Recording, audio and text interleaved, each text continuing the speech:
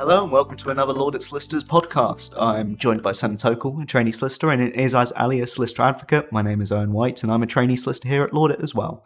So we've already briefly kind of touched on Section 21 notices in a podcast before. Today we're going to touch on Section 8 notices, so basically a completely different notice to the one we've discussed before. And I think in a later podcast we might be discussing Section 21 notices in practice in relation to some cases that we've assisted on. So, Izaz, if you'd like to start us off by explaining what a Section 8 notice is. So Section 8 notice is used in relation to an assured short-hold tenancy, and we're focusing on England and Wales. And effectively it's a notice, a legal notice, setting out what we call the reasons for you wanting to evict a tenant. And the reasons are, the technical speak, are effectively grounds for possession.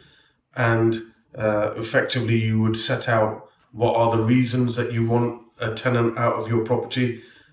Most common grounds for possession that we come across are in relation to rent arrears. That's by far the biggest concern that people have.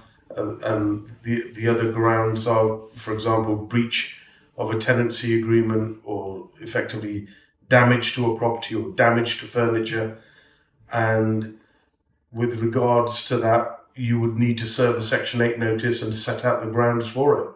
And in terms of the timings, is it correct that a Section 8 notice needs to give you at least either 2 weeks or 2 months, which is dependent on the ground that the landlord intends to use, and that once served, the actual notice period ends within a year? That's correct, yeah. So, as I said, typically the most common one, rent arrears, 2 months notice in relation to that. So just to sort of put this into context, the Section 8 notice is the foundation, it's the first step.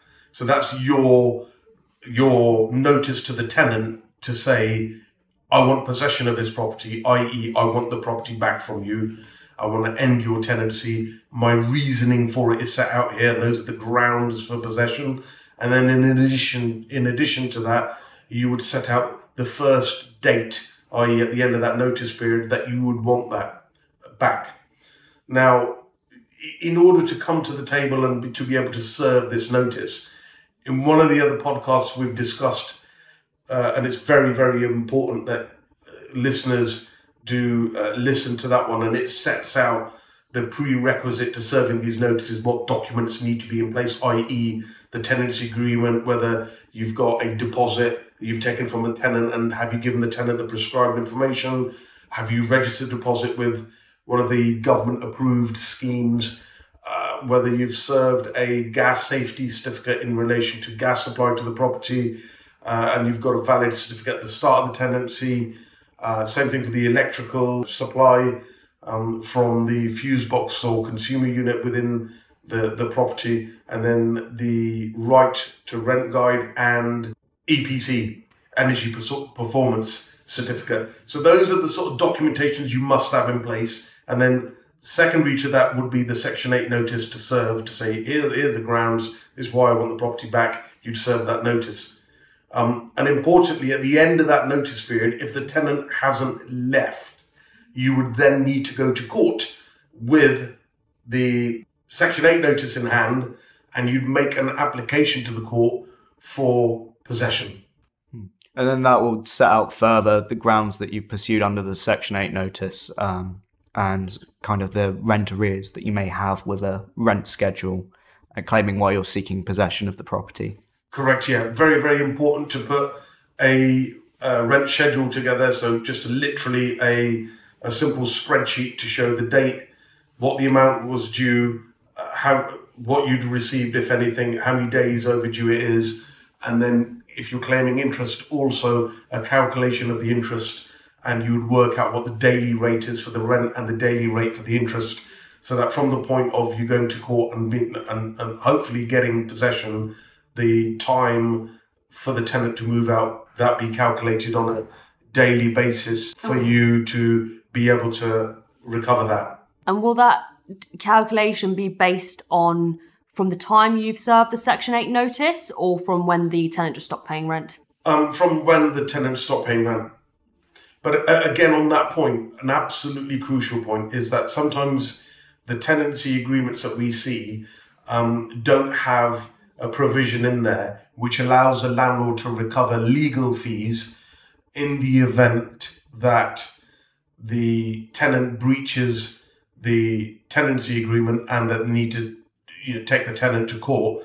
There's not an automatic provision in there to say that landlord can recover his or her legal fees. And it's really, really, really important, can't stress it enough, for those sort of provisions to be in a well-drafted tenancy agreement, because we have on occasion seen cases where the costs of issuing possession proceedings, going through a possession hearing and dealing with witness statements and the likes, and the costs have been close to a couple of £1,000, and yet under the civil procedure rules, the courts only awarded in the region of £440. And it just puts that into context. Now, ordinarily, that's not to say that a court would award, £4,000 of legal costs. That's not the case. But a judge would look at the legal fees and award a fee, or costs, I should say, that the court feels upon summary assessment are reasonable under the circumstances. And we have been to court and had fees in the region of £3,500 and quite easily been awarded close to that amount, very close to that amount. So it just shows the amount of work that would go in and what you can potentially recover. Whether or not the tenant has the financial means to pay that is an entirely separate matter. But for the purposes of this discussion, we're talking about an award made by the court. Well, I just want to mention on what we said before with regards to notice periods. So just in relation to when there's antisocial behaviour, there is no minimum notice period for that. And then you can kind of go straight and apply to court for an application. And am I correct in thinking that's the only ground where there is actually no minimum notice period? It could be quite immediately, whereas let's say you've missed on rent or the tenant isn't treating the property correctly. At that point it may be 2 weeks or 2 months. The only time that time provision doesn't apply is in relation to antisocial behaviour. Yeah, that's completely correct. An application for that where virtually no notice is being provided, you're effectively giving the tenant either sort of 7 days notice, I should imagine. What you need to do, and what we always advise landlords to do, is do your homework. If there is antisocial behaviour, there'll be neighbouring tenants in neighbouring properties or tenants in the same building. There'll be the environment health officer. There'll be the police reports. You need to get all of that information together so that when you make an application to the court, you can bolster your application with a witness statement in support, which you will need. And that statement will have all of the other information exhibited to it, so that when a deputy district judge or district judge looks at this at a county court, they've got your statement with all of this additional information at hand for them to be able to make an informed decision, and hopefully a favourable decision for you. That's great. I think that kind of covers Section 8 notices. Is there anything either of you would like to add? Yeah, just in relation to the notices in general, there's circumstances in which it might be rendered invalid, which we've covered in our previous Section 21 notice. So that's just in relation to serving the documents itself, and any mistakes or any kind of documents that you haven't got ready or served on the tenant before you kind of serve the Section 8 notice. So if you want to listen to that, please listen to our other podcasts in more depth. Okay, thank you everybody.